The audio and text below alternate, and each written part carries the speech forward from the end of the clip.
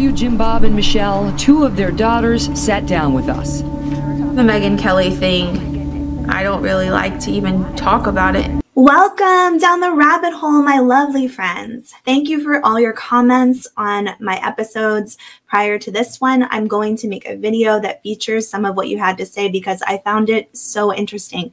You guys bring up the best points and it helps me to think about things from a different perspective. So please continue to leave your comments. Today we're going to be diving into the Duggar Docuseries, Shiny Happy People. This is episode 3. If I hadn't felt obligated to one, do it for the sake of the show, and 2, do it for the sake of my parents, I wouldn't have done it. Tomorrow, I'll be putting out a quick down and dirty, quick recap of episode 4 with my overall feelings and commentary about the series. And after that, I'm going to be putting out a really interesting video about what's been going on outside of the documentary because there's a lot of crazy shenanigans. Breaks my heart to think about the girls and how they've been treated.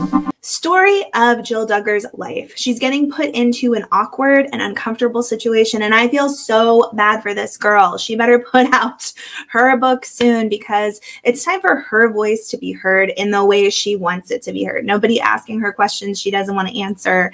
Let her speak for herself. And I think this documentary does a good job of that. You just can see how Jill is sharing, I'm uncomfortable with talking about a lot of these things. I don't want to look back on all of it. I don't want to create even worse relationships with my family.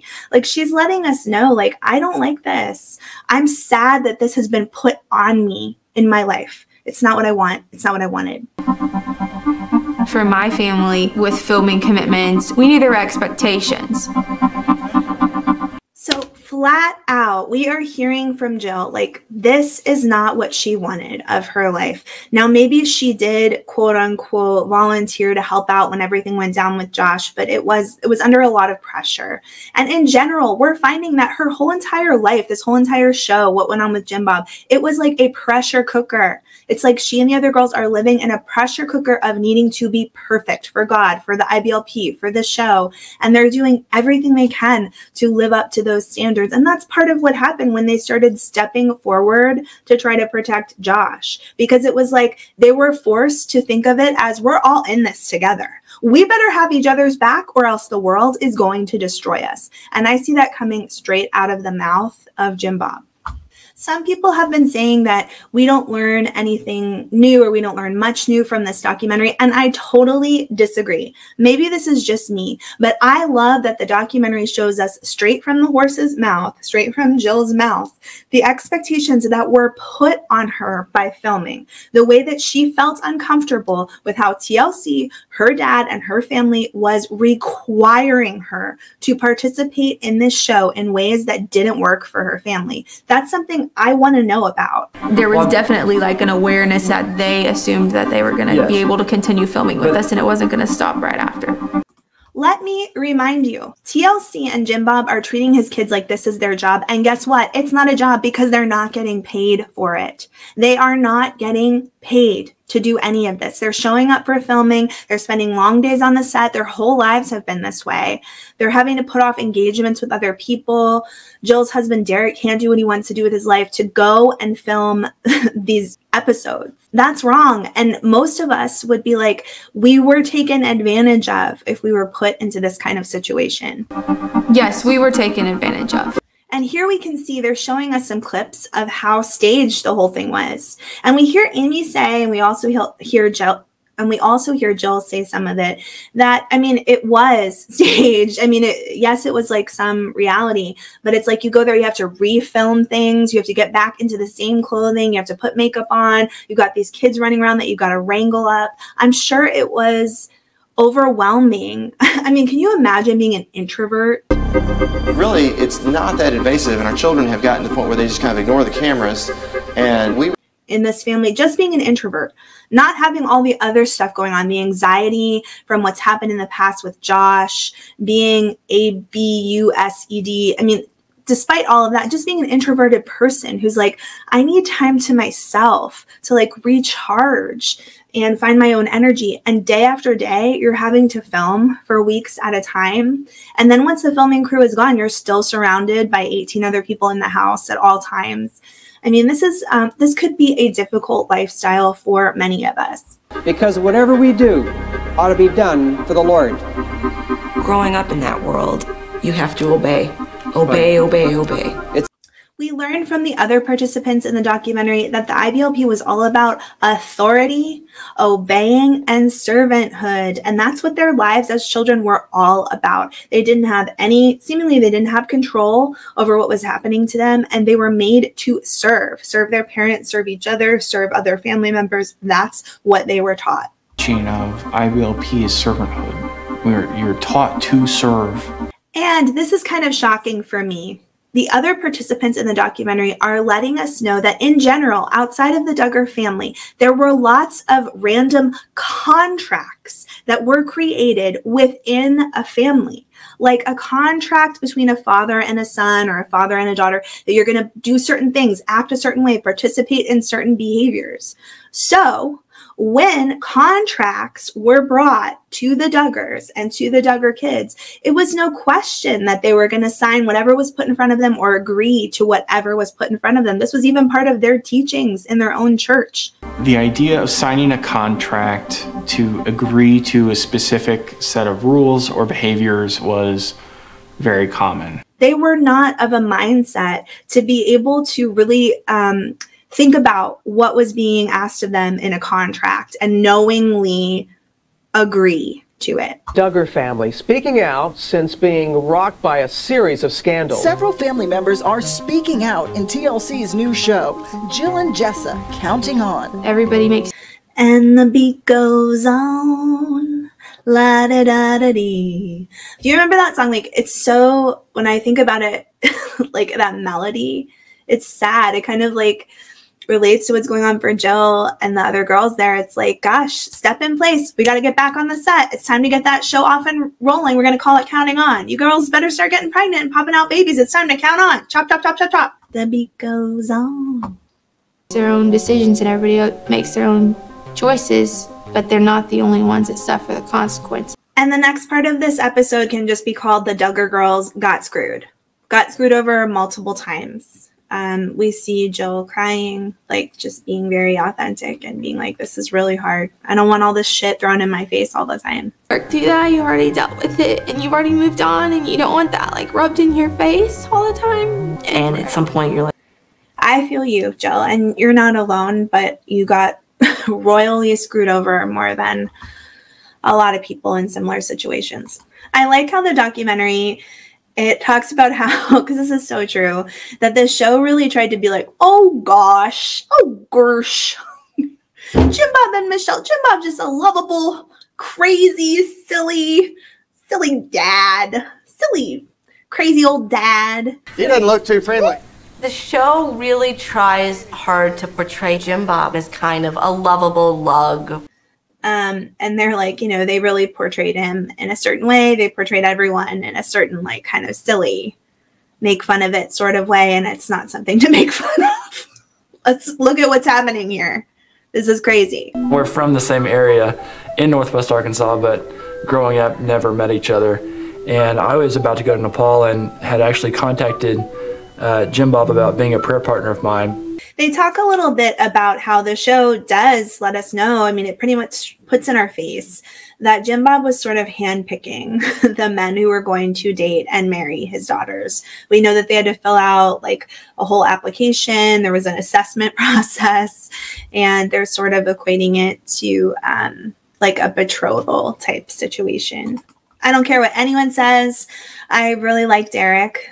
We can get down and dirty into like where he comes from, his relationship with Jill. He was not part of the IBLP. He is conservative, but he's had a lot more like freedom and room to grow than Jill has, in my opinion. And he kind of like took her along with him once they got married. And I truly believe that they fell for each other. They weren't just chosen for one another. It was a good fit. They've been good for each other in so many ways. And whether or not you believe that everything they say is something you want to do in your life, you know, I can disagree with things that they say and still have a lot of respect for them. And that's how I feel. And I'm happy that Jill wound up with Derrick. With you, I'm interested in starting an official courtship, so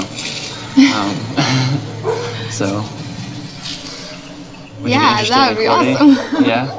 Okay, and then we're going to get into the fact that contracts were brought into the mix. Jim Bob brought them to the girls to sign, and Jill basically says, like, I signed a contract on the day of my wedding. I barely looked at it. I didn't see what it said. No one talked to me about it. I just put my John Hancock on there. The day before we got married, I signed a contract. I just saw the signature page. So, I mean, clearly her parents were not looking out for her personal best interest. If they were, they would have at least sat down with her. They would have had like a neutral party come in and talk to her about what she was signing and say like, okay, like you're an adult now. I guess they're signing the contract because she's married. Like, you're an adult now. These are the contracts that we're doing with TLC. You need to decide like if you're okay with this contract. But they didn't do any of that ish. No, they needed her to sign that shit. So they put it in front of her and she signed it. We were literally running through the kitchen and it was like whoever you could grab on the way through. Like, I didn't know what it was for.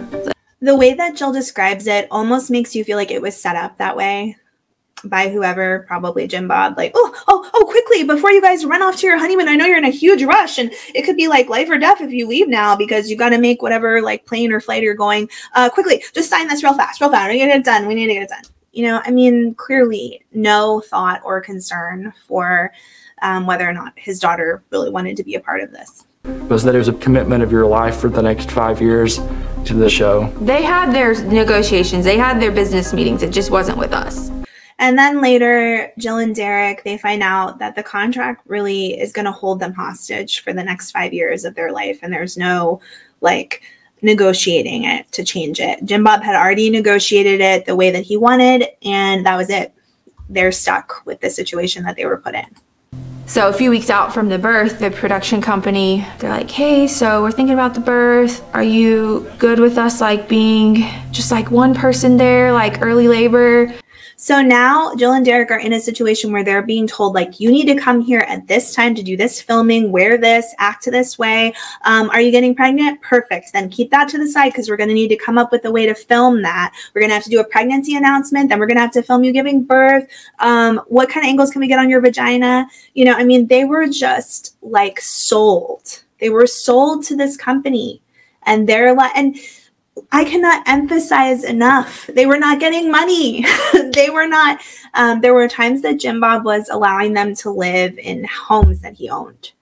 I think for free, but who knows? But you know, it's like, they don't get to choose the home. They don't get to choose where the home is. I mean, they're being controlled by Jim Bob and TLC, and they're not getting paid for it. This is not a revenue stream for them, and that's not right. That's not fair. I knew for sure. I was like, nobody's in my delivery room, like nobody, and nobody's there for the labor watching me. Like, I don't want any of that.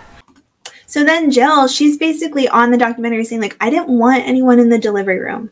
I didn't want people filming me actually giving birth or seeing like the baby come out or the baby directly after it's born, because she knew what had happened with Anna. They have footage of Anna like giving birth on a toilet, and you can see a lot of what's going on. It's all, you know, pixelated, of course, but you see the baby with the afterbirth on it. And I mean, like, Jess is just like that.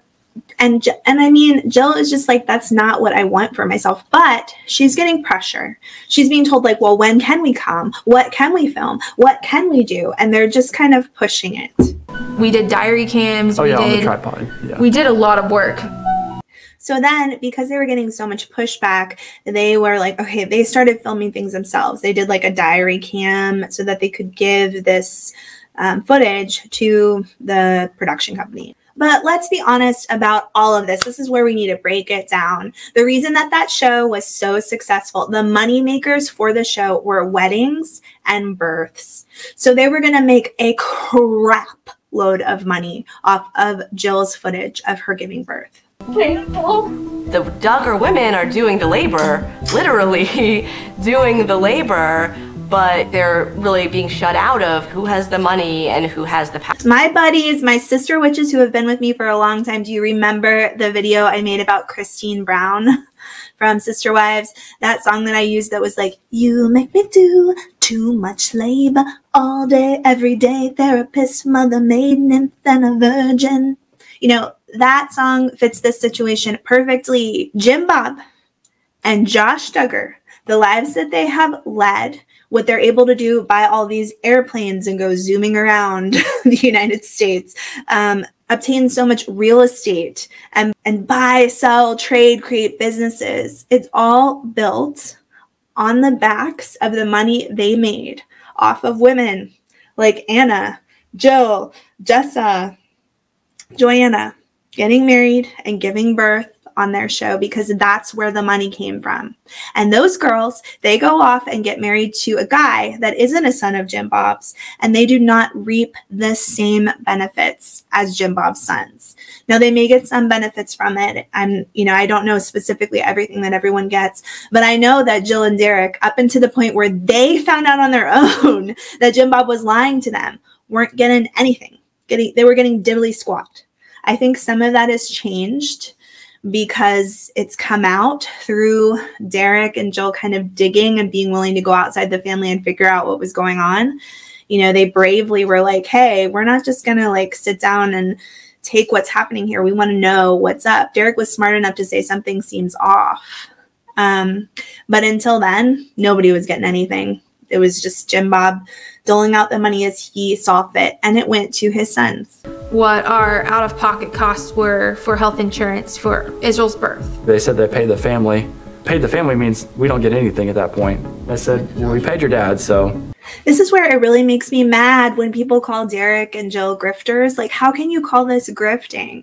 Like, what happened was that they were living their own lives, paying their own way in the world. They gave birth to their first son, Israel. It cost more than they expected. They weren't expecting to have to go into the hospital. And so they went to TLC and said, like, you got all this footage of us. You're making money off of it. Can you pay our hospital bills? That's all they wanted. They were going to go out and buy like a jacuzzi tub with it. They wanted to settle their debt with the hospital. And all of a sudden TLC's like, we paid your family. And they're like, what? They're under the assumption that the money, there was no money. This was a ministry. So then they go back. They go back to Jim Bob. They go back to TLC. And this is where the issue becomes a big deal between TLC, Derrick and Jill, and they have to leave the show. And there's a huge fallout with Jim Bob. And rightfully so. In my opinion, 100% rightfully so. They were not asking for too much. What they were asking for was like the minimum. How dare people call them grifters? Like, they're asking for the minimum for what they are doing. Jill was raised to do this. She's been doing it forever. Like, I can't. Oh, take a deep breath. You make me do too much labor. Okay. So, I think that they needed to get paid for that. they need a payday. Cha-ching! Like, they need a payday. That's why I said I'm going to buy like a bunch of their books and send it to a few people who watch my channel. That's my opinion. So that's what a lot of this part of the documentary is about. How do you guys think about this? So many people are like, they're grifting. I don't like Derrick. I'm just so surprised by that. Meanwhile, just so that you know, the contract was that Jim Bob would make $850,000 a year for filming. Would you like to have that money? I would, for sure. That's a lot of money.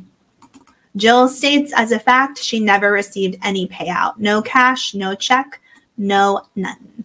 To several years if you're working in the training centers. At the training centers, it's usually kids in their late teens, early 20s who would be going to college but have basically been. Okay, then they sort of show how the IBLP looks a little bit like Scientology, because they have all these people working at the headquarters for Bill Gothard for essentially free, living in like a camp-like environment. Instead of going to college, they go to live at headquarters and they provide labor and they serve. They serve, remember? They're the mercies. And Bill Gothard is the prophet, right? Because some people are mercies and some people are prophets, but only like Bill Gothard and Josh Duggar are prophets. So everybody else has to be a mercy and serve them. So that's what's going on at headquarters, and it really sucks. That's what the documentary lets us know. He will continue to guide and control all that he has planned for our future.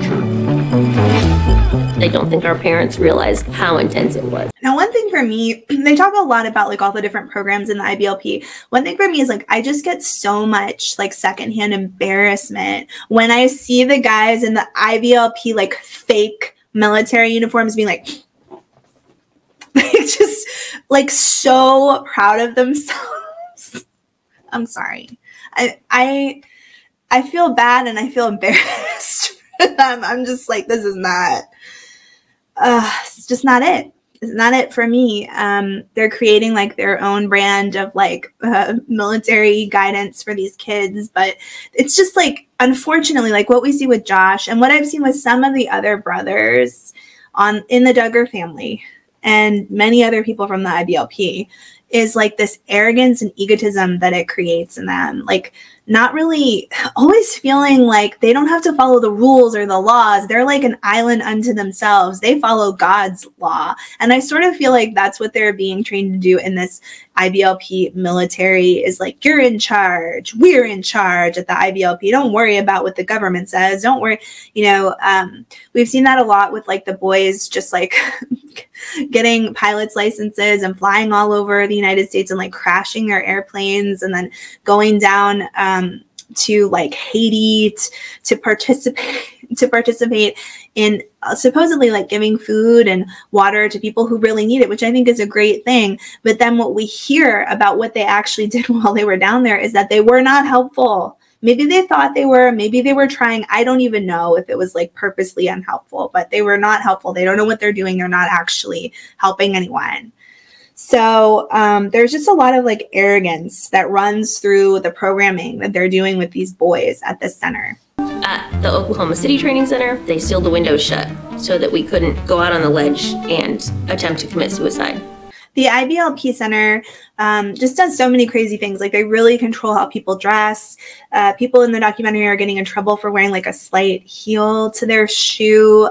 They drill them constantly about the different like principles that they're supposed to have memorized. It really reminds me so much of what I've read about Scientology. Very interesting. There's a heightened control there, and the kids are just being constantly... Okay, so the people in the documentary, it's awful. They literally, I just can't even imagine. They literally say that people who are working at the IBLP headquarters and the different centers, like there's several situations where people threaten to take their own lives because they're so like disappointed in themselves or they can't live up to the expectations of the center. I can only imagine if like you had lustful feelings or maybe you were covering up that you were homosexual or something like that, that it would be just absolute torture to be there and feel like you could never live up to what everybody else was doing. So it's awful to hear all of this. And this is new information to me, although I could imagine that that would be part of what was being instilled at to the people at the center. I can't even imagine. It is shocking to hear that there were actually young people, children who are college age, who are feeling so much intense anxiety about what they're being taught that they hate themselves so much that they don't want to be here anymore. I found out that the entire Gothard family was living incredibly extravagantly off of the Institute's money. The next part is not a shock to me because we find out that Bill Gothard and his entire family, it's all nepotism because everything that they're doing with their lives, their homes, how they live, everything is getting paid for by the Institute. So all the money that's rolling in there from parents who send their kids to live there, from people who are buying their wisdom booklets, who are using all their training seminars, all that money is going towards Gothard being very wealthy, very rich, being able to do whatever the heck he wants, sue people left and right, and live whatever lifestyle he wants. And he is filtering it on down to the people that he cares about in his family. IBLP's biggest donor is David Green, who is the CEO of Hobby Lobby. Obviously, in our culture, you've seen a lot of...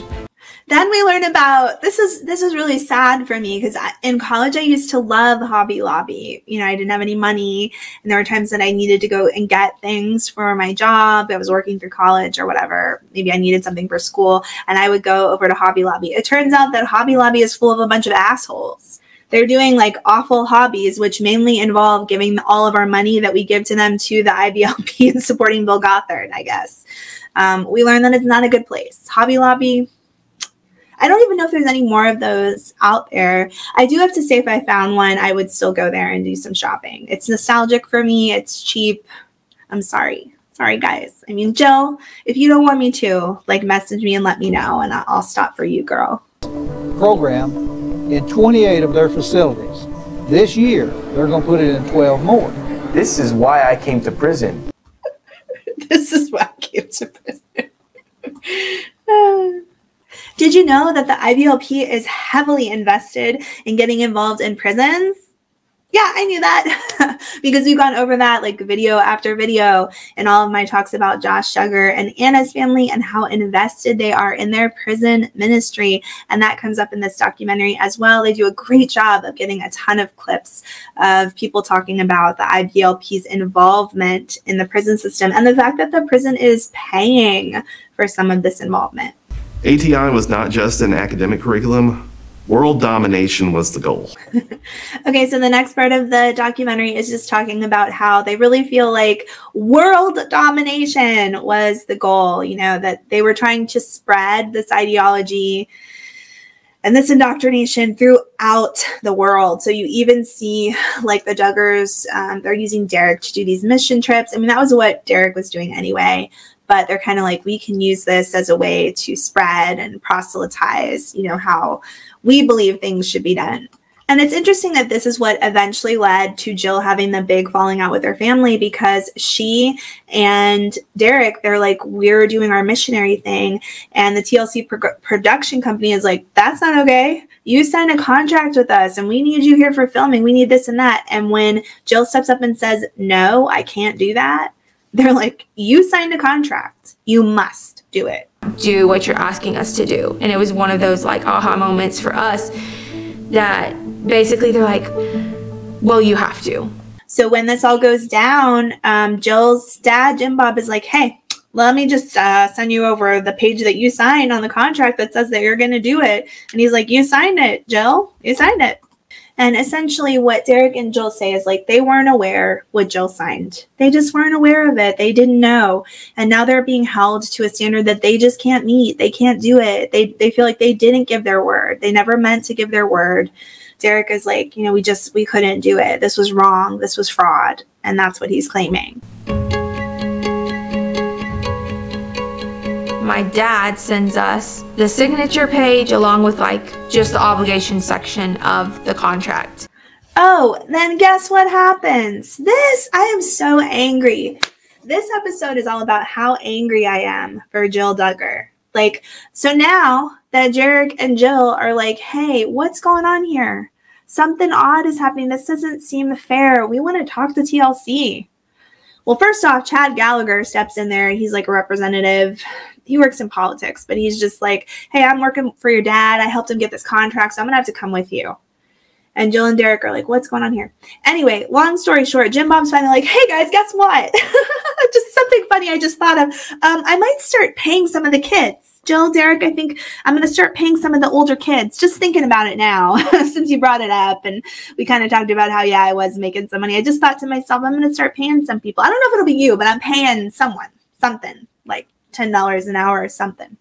Just so you know, just kind of popped up in my thought process that I would get that started. But guess what? Here's the kicker. You want to get this money that daddy's ready to give you, Jill? Okay, yeah, everybody's going to get some money for working on the show.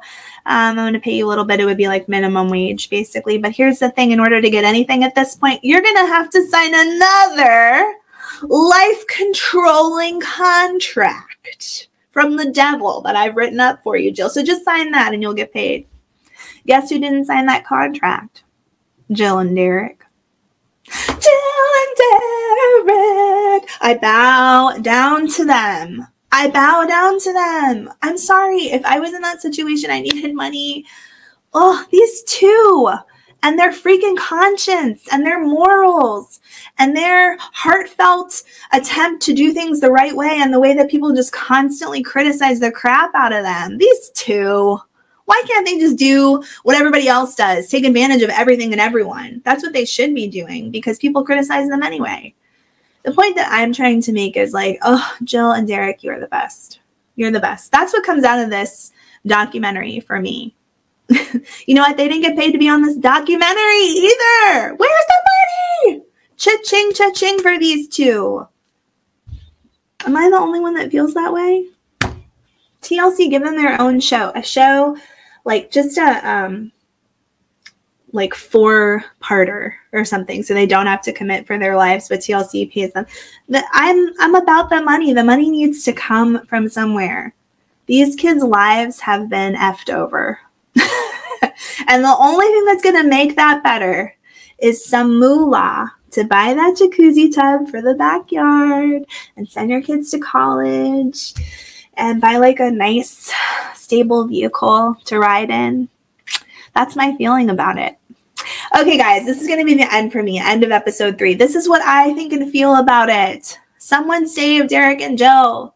They've done the best they can for their lives, and people need to be nicer to them. That's what I feel. That's what I think. Let me know what you think and feel in the comments below. We have one more quick episode to get through tomorrow. Thank you so much for being here. I love you guys, and I'll see you tomorrow when we head down another rabbit hole.